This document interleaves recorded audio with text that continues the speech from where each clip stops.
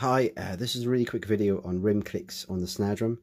If you're reading your drum music and you see a cross note head in the snare drum part, for example, here, then it's called a rim click, and you should do it in a particular way. You don't just bang on the rim of the drum most often. It doesn't make such a nice sound as this. What you do is you pinch with your thumb and your first finger, and then you lay your drumstick down on the drum, but you make sure that the butt of the drumstick, that's the bottom part, is rested on the head of the drum. That's the white part. And you'll notice as well that I don't know if you can see from there, but my hand is also resting on the head of the drum. I'm still pinching with my thumb and my first finger. I'm going to bash what's called the shoulder of the drumstick down on the rim of the drum. When I do that, my three fingers that I'd normally wrap around, instead of being underneath and getting in the way, I'm going to let them rest on the drum head.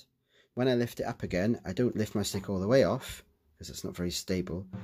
I keep the butt rested on the head of the drum, I keep my hand rested on the drum, and I just lift it up this way. Depending how far up and down the stick I go, I get a different sound.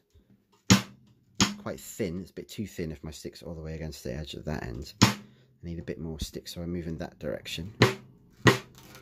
That's quite a nice sound there. If I go too far, it gets kind of thick and boxy again.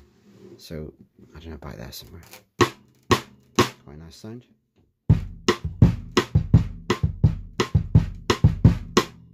Lovely. Good luck.